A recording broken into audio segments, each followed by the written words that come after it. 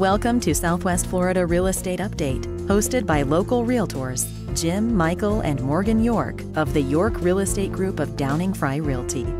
Our show will bring you the most up-to-date information on the local real estate market, featuring the leading experts in the real estate field.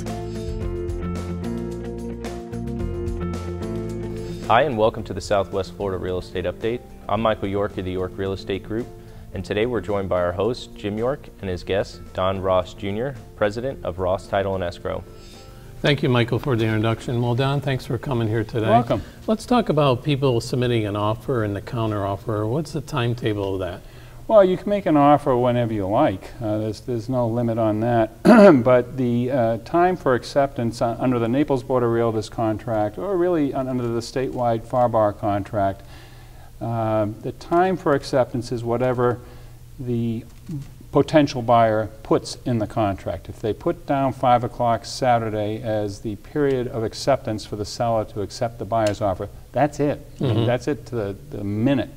Time is of the essence. It can't be 5:01, it can't be 5:30, it can't be Sunday, it doesn't roll over to the next business day.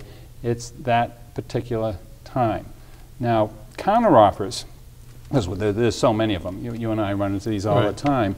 The default language in the Naples Board of Realtors contract, and I believe in FAR as well, is the counteroffer is good for 2 days. Mm-hmm. If you don't put anything in, this NABOR form says 2 days.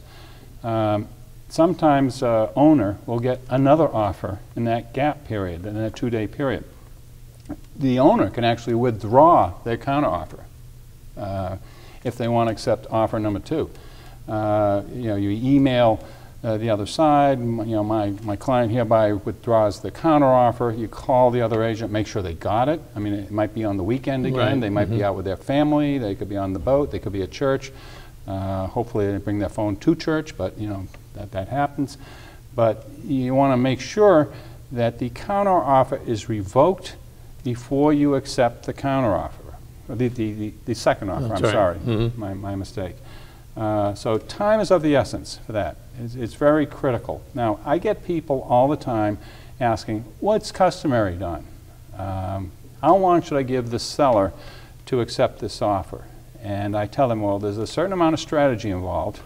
If you give them too much time, the listing agent might try to shop the deal around, and then you lose your opportunity. So you got to give them enough time so that the seller can look at it and accept if they want to.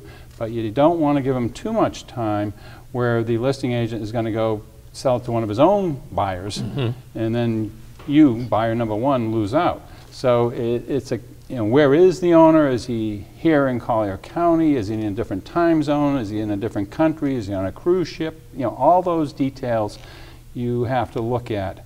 But I can guarantee you the listing agent is going to try to find somebody else. I mean, it's their job. They want to get the best price for their client.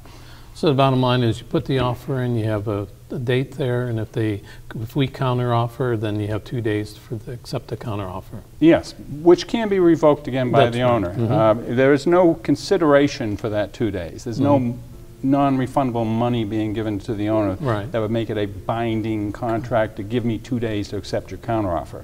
So it's revocable. Most people don't know that.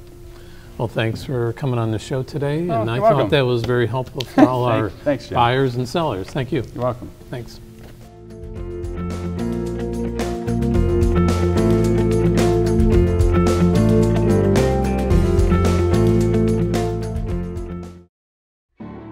Looking for a real estate closing agent in Southwest Florida? Ross Title and Escrow has over 25 years experience and has closed over 20,000 residential real estate transactions.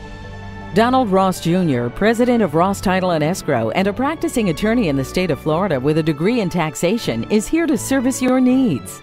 Call Mr. Ross or one of our 4 closing agents for a free consultation today. Thinking of buying or selling a home in Naples, Marco Island, Bonita, or Estero, Florida? Think of the most experienced York Real Estate Group, associated with the #1 brokerage in Southwest Florida, Downing Fry Realty, which produces yearly real estate transactions of over $1 billion. Jim, Michael, and Morgan make up the York Real Estate Group of Downing Fry Realty.